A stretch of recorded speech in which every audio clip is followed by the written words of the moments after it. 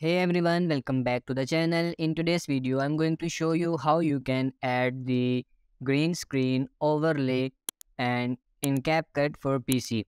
So this is a new update. So if you want to add your green screen as a overlay on your videos, so first of all, you just have to open the CapCut application.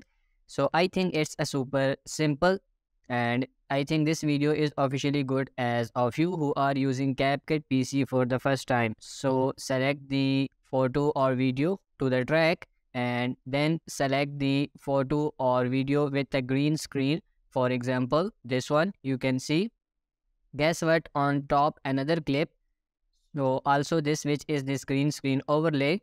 So you can remove green screen color, go to the cutout and select the chroma key, and then you just have to select this color picker, come for this green screen, and now you can adjust this strength or you can also adjust this shadow to completely remove this and you get the perfect. So you can resize and its exported position like so, and that's it. That's how you can use the green screen as overlay in CapCut. So first of all, you just have to open the CapCut application and then you just have to import these clips like the clip, the video or photo clip without green screen, and then secondly the green screen, and you just have to paste it in the upper of the video clip like this, and then just come for this chroma key, pick the color picker, pick the green color, and you just have to play for this strength and shadow.